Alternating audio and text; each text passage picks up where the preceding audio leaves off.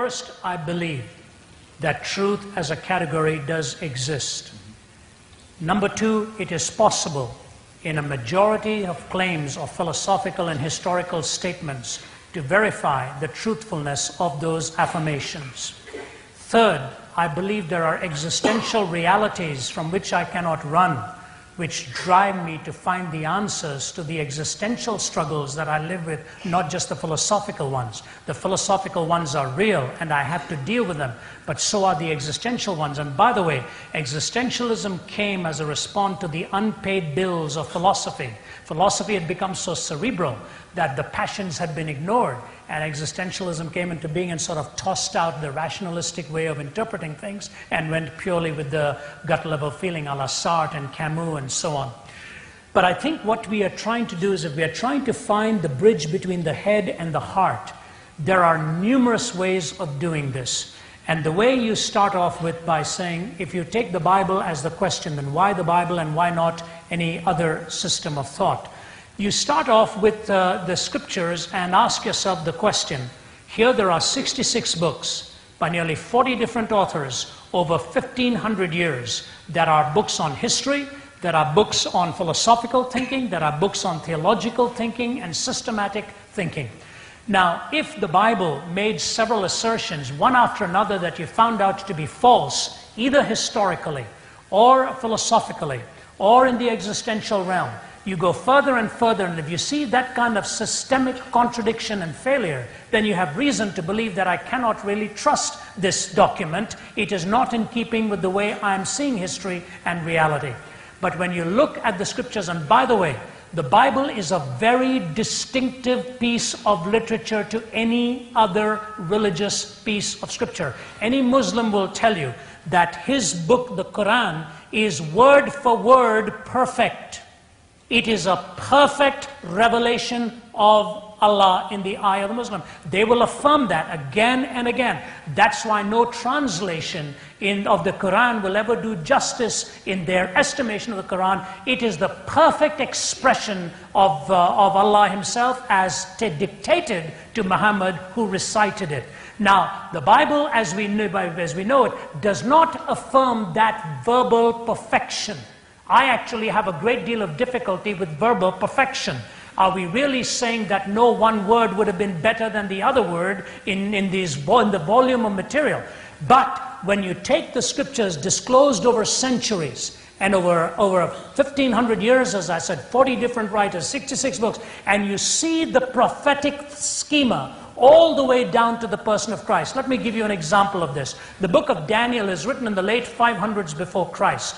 And yet when you study the book of Daniel, you begin to see the specifics of a fantastic prophecy. He talks about a massive empire that will come into being, and how that empire will be divided into four, and that empire will be led by what they call a strident, strong he-goat from the west, who will be marching several nations underfoot, but shall be suddenly cut off, and his empire will be divided into four. Those four then emerge into two, and those two blend into one. When you take the book of Daniel, written late 500s, and put it pro forma onto Alexander the Great in the 300s before Christ, you see the stridency of Alexander suddenly cut off in his 20s. 4 kingdoms emerged, given to his 4 generals. Those 4 come into the Ptolemaic and the Seleucid empires. That emerged then into the Roman Empire. Centuries before, to be so specific in prophecy. You go to the prophecy of Zachariah, who describes the crucifixion of Christ. They shall look upon him whom they have pierced and weep as a mother weeps for her only son. You go to the prophecy of Isaiah and see how the Christ is going to suffer. Immediately you see the supernatural. Immediately you see the supernatural. So when you take the miraculous element, you take the historic element, you look into the scriptures and you see there is an authenticity, and it all points to one perfect person, the person of Christ. Bruce Metzger, who is a scholar from Princeton, made the comment. He said, after you take the 20,000 lines of the New Testament, it is safe for any scholar to say there's at least a 99.6% accuracy. No ancient document, none, has the kind of documentary support that the Bible has. Over 5,000 documents, or even Time magazine in 88, I think, Richard Osling made the comment. One thing we cannot deny the Christians, he said, is the documentation that is available across the centuries. Nothing in ancient literature matches it. Neither Homer, nor Aeschylus, nor any one of nor the Gaelic wars of Caesar, or whatever. So when you've got this kind of documentation, this kind of accuracy, that kind of a person in the person of Christ, I think you've got pretty compelling evidence to see why it is that we need to take Christ very seriously. So he actually denies there is any such thing as evil. I was flying out of a country where I sat next to a woman who rescues women and children from abuse. I won't name the country, but she told me, she was a Dutch lady. I said, were you successful? She said, I saw the worst thing I saw last night. She said, in this area of city called Snake Alley, men come at night, they consume a concoction of snake's blood and hard liquor. It ravages the mind, and then whatever they want, they are given. She said, I rescued an 18-month-old baby girl from the arms of this man who was sexually plundering her, because that's what he wanted under the influence of snake's blood and hard liquor. Mr. Dawkins, is that evil?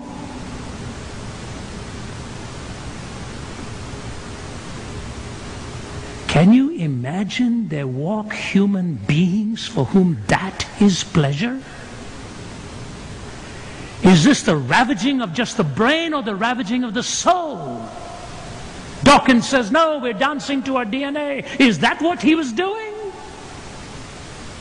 It's easy to come up and say, God is dead, God doesn't exist. How then do you make any moral pronouncements of any kind? We gotta get away from all of this.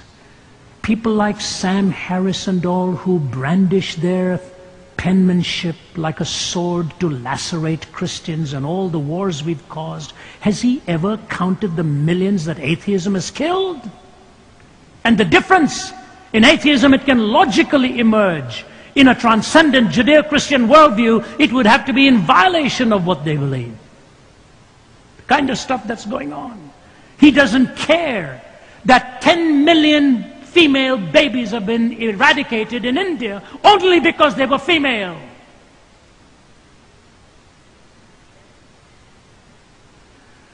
Is this all right? Or is this the human heart displayed in such heartbreaking ways? He describes him. Hobart Maurer went to his grave a skeptic. He taught at Johns Hopkins, taught at Harvard, committed suicide at the age of 75. But he wrote in Psychology Today, sometime I think in the 70s, he said, you know, when we did away with sin, we lost our definition of ourselves. It's a skeptic saying that. We lost who we were. And it basically boils down to this. There are 3 steps you take in establishing the existence of God. Now, the person has to listen very carefully, because I take them through the 3 stages. Step number 1 is this, Jim. However you section physical reality, you take the physical universe as you see it, however you slice it down to its minutest form, the fact of the matter is you end up with a physical entity or quantity that does not have the reason for its existence in itself. Ultimately, the physical universe reduced in any form cannot explain its own origin. It has to find its explanation outside of itself, which means the first explanation of a universe as we see it has to have something that is non-physical as a first cause. So you've got a kind of a haunted universe without knowing what the first cause is. Next you come to the argument for what we call not from design, but to design. And that's what I said. If you walk onto a planet and see a wrapper of a McDonald's hamburger and see letters of an alphabet, you immediately know that there is information there. And logic tells you, Jim, as it tells everybody listening, where you see information, you assume that prior to that information is a mind. You don't just think that Handel's Hallelujah Chorus came together, or that the dictionary developed because of an explosion in a printing press. There is sequence to the whole thing. And if you take Jim, just the composition of the enzyme in the human component, the enzyme, which is the building block of the gene, and the gene the building block of the cell. The possibility of the human enzyme coming together by random, says Vikram Singhi, professor of applied mathematics at Cardiff in Wales, the possibility of that happening by chance is 1 in 10 to the power of 40,000. That's more than the number of atoms in this universe. That's amazing. It is time-wise and mathematically, the possibility is 0. So I say to you, number one, the physical quantity cannot explain itself. Number two, there's intelligibility, which assumes a prior mind. In the first case, there is something non-physical. Second case, there is something intellectual or a mind. And third, in the history of society, human experience, and history itself, you begin to realize that the moral issues, the social issues, and just human intercourse demands the explanation of a moral reality. So you've got a first cause that is spiritual, a first cause that is mind, a first cause that needs to explain morality. You take these three struggles, Jim, and pause with me for a moment here. There are 4 fundamental questions in life: origin, meaning, morality, and destiny. You take these 4 questions and these 3 explanations needed, and only God is big enough to explain this universe. When you think about the deepest questions of your own heart and mind, these are the areas that we deal with, particularly 4. The question of origin, the question of meaning, the question of morality, and the question of destiny. How did I come to be? How do I find purpose and meaning in life? How do I define and separate right from wrong? And what happens to you or to me when we die?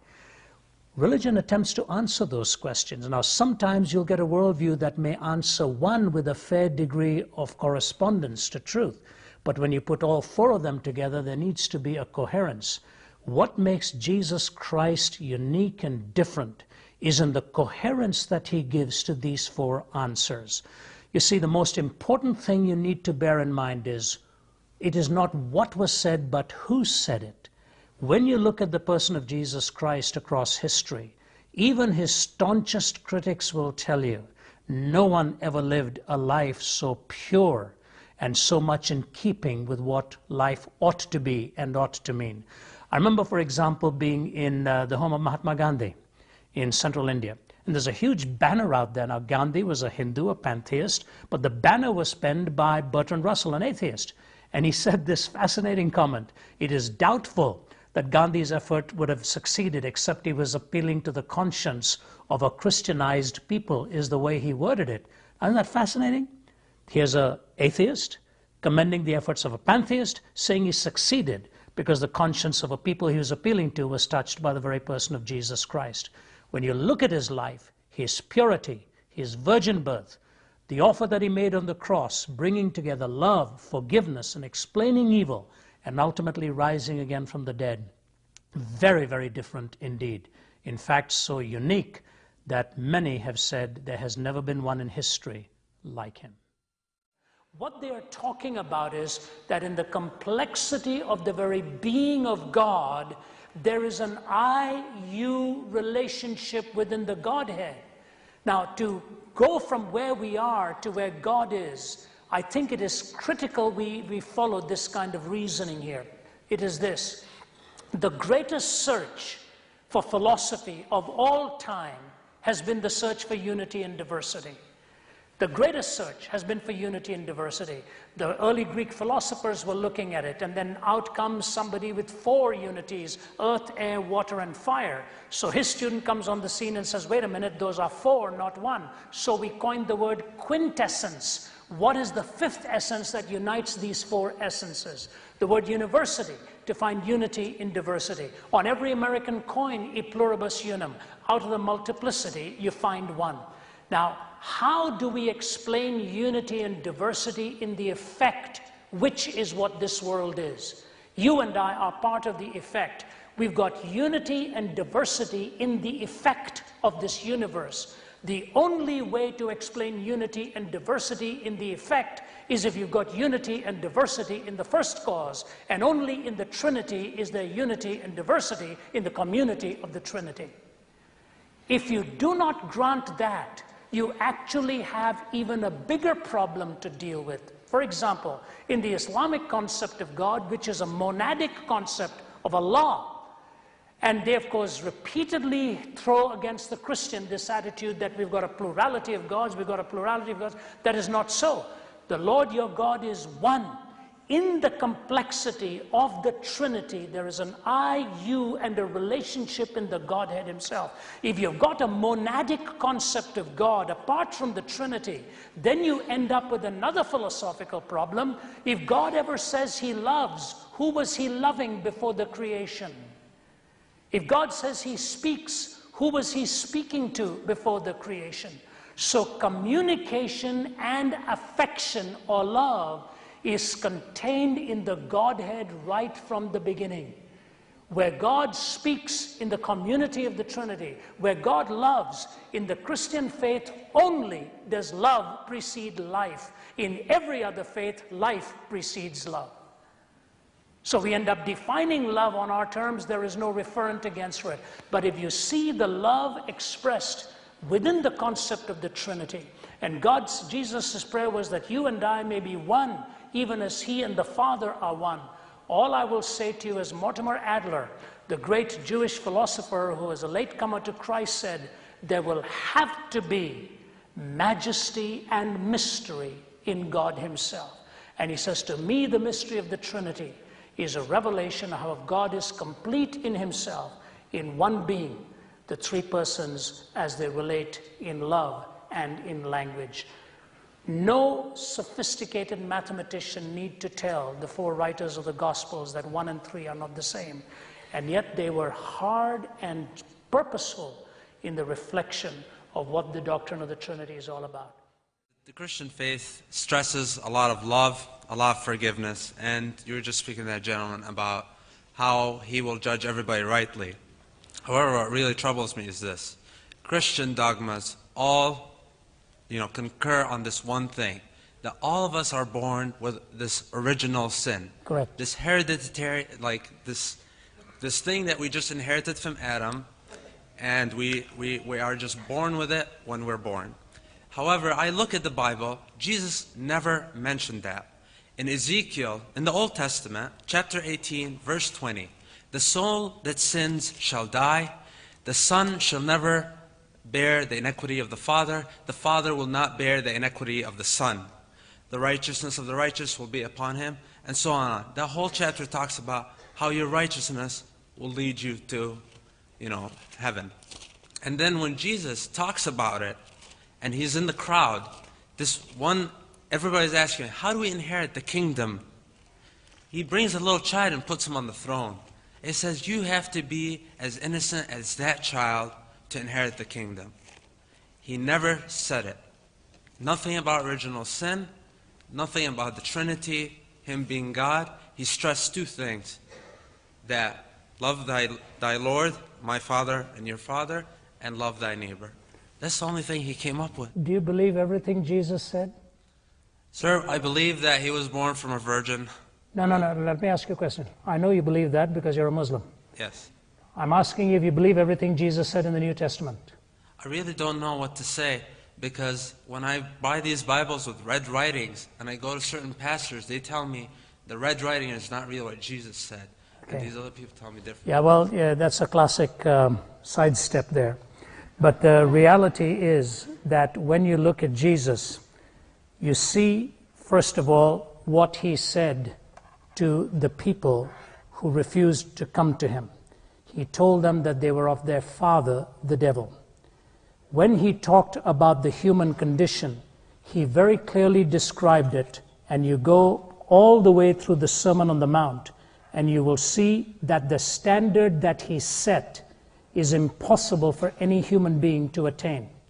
And he said also very clearly, as he described very, very precisely in the book of Romans, in Romans chapter 3, that all have sinned and come short of the glory of God, and there is not even one righteous, no, not one.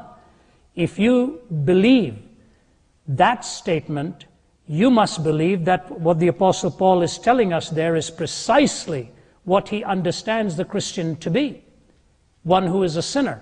Now, the reason you do not believe in the very sinful reality of the human mind and the human fallen condition is because you also do not believe as a Muslim that man is created in the image of God.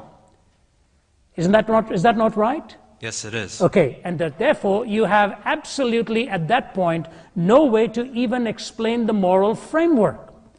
So the moral framework that you actually argue about comes to you from where? It comes from the Quran mainly. Okay. However, I do believe in the scriptures. I do believe in the gospel of Jesus. When John talks about the gospel, he says, and he went to this town and he preached the gospel. And Mark talks about Jesus going to this other town and he preached the gospel. That gospel, I believe, came to Jesus' heart from that Father. And that's what I truly believe. None of these gospels had any signature of Jesus on it.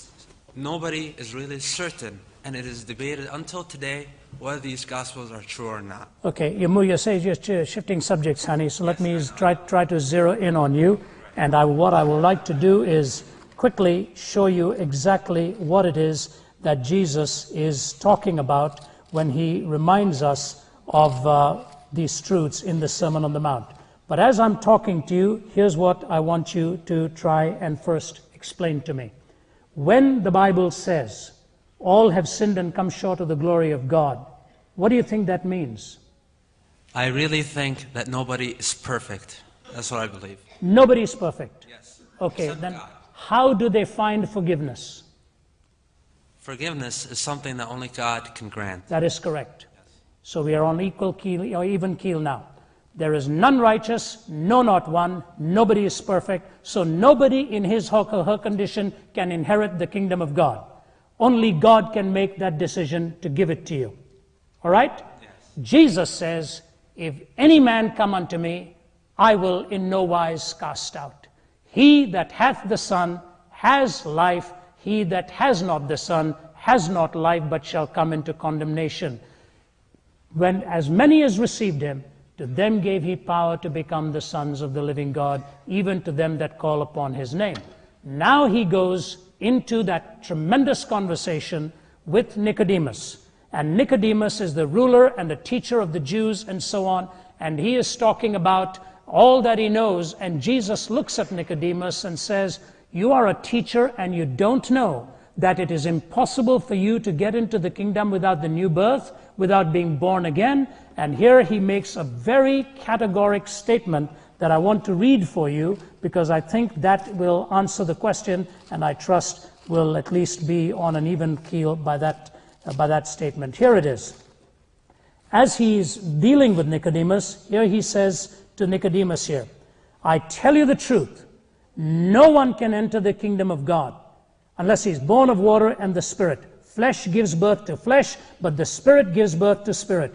You should not be surprised at my saying you must be born again. And what he is saying is, everyone born of the flesh cannot inherit the kingdom of God. That spiritual birth needs to take place. And he goes on to say, for God so loved the world that he gave his only begotten Son, that whosoever believes on him should not perish, but have everlasting life. So my answer to you, honey, is this. You believe none of us is perfect. We are all imperfect. The Bible calls that falling short of the standard of God. So if you don't want to accept the original sin, you then have to explain why none of us is perfect. And none of us has that capacity to be perfect. Original sin basically means that in my own condition, I'm not able to come to God and meet his complete righteousness, no matter how hard I try, and many of them tried. All this means is that in my strength and in my ability, it is impossible for me to attain the kingdom of God. He's made the way, he's provided it, and I would strongly suggest to you that you try and read the Gospel of John, without taking those red letters over to somebody who tries to tell you that that is not there, because when you go back to the Quran also tells you he never died, and therefore he never rose again. There's no living historian of the scriptures that I know today who tells me Jesus did not die. It's only in the Quran you see it, and it's a false statement. He died on the cross. History demonstrates that.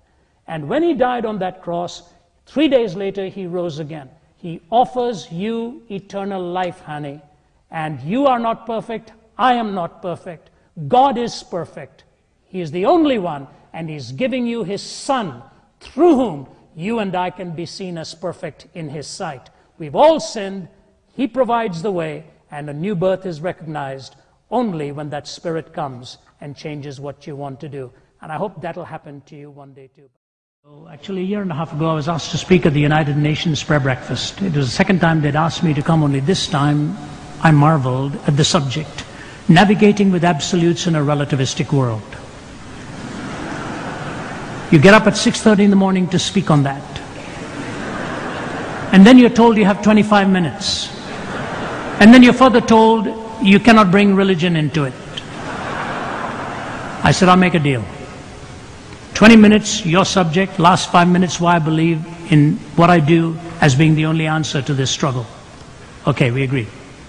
So I talked about the search for 4 absolutes: evil, justice, love, and forgiveness. How do you define evil? How do you define justice? What is true love? And when you blow it, how are you forgiven? They all nodded their heads. I said, now I want to ask you with 5 minutes to go, do you know of one event in the world where these 4 converged?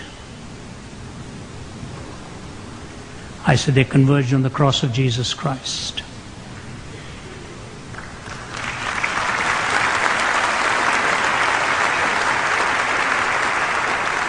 Evil was seen for what it was. Justice was met out by a righteous and a holy God. Love was displayed unparalleled, to a point where he looks at a young man and says, take care of her. She's now your mother. A cosmic drama was unfolding, and he cared for the one woman who had so nurtured and cared for him. And then I said, forgiveness, that he's willing to wipe your slate clean and forgive you. Do you know, there was an ambassador from one country, I will not name it, it was an atheistic country. They stood in line to shake hands. The president of the UN says, would you come up to my office and please pray for me and my staff? I go up and come. Before that, this man shakes his hand. He said, can I talk to you for a moment? He said, I come from an atheistic country. I didn't want to come here. I don't want to come here. We don't believe in God. And I wondered why I was here. He said, this morning I find out why I'm here. Pray for me. God revealed in Christ, where absolutes converge in an unparalleled way. I'm now 56 years old. I wish so much I were where you are as a university student, because I squandered those years. I wasted the best years of my university life, and I regret it. You've got young, brilliant minds. You're in a great university. You have the privilege of getting the best intellectual stuff you can get. I want you to know, go for it. Do the best you can. Grow intellectually. Grow emotionally. Become a whole man or a whole woman. Complete. And if you can find the wonder of knowing God, you will find out what a marvelous thing it is to live for Him and live in His name. The definition of worship I give to you from Archbishop William Temple, that worship is the submission of all of our nature to God. It's the quickening of conscience by His holiness, nourishment of mind by His truth, purifying of imagination by His beauty, opening of the heart to His love, and submission of will to His purpose. All this gathered up in adoration is the greatest expression of which we are capable. Your greatest expression is not to be a great physicist, or a great chemist, or a great engineer, or a great teacher. Those are all secondary to find the greatest expression of worshiping God in spirit and in truth. The book I'm about to finish is called Recapturing the Wonder. When you know God through Jesus Christ and worship Him in spirit and in truth, you will recapture the wonder, and you'll be a great physicist, better one, because you know who is the author of all physics. And by the way, it is not uncommon in Cambridge today to see Stephen Hawking in an evangelical church. Every now and then, when he was asked why, he said, maybe I'm on a spiritual pilgrimage, what else can I say now? And I just say to you, with the best of minds and the best of heart, it'll all only take second place when you know who's fashioned you and made you for Himself. Learn to worship Him. That will give you meaning in life, and everything spokes out of that.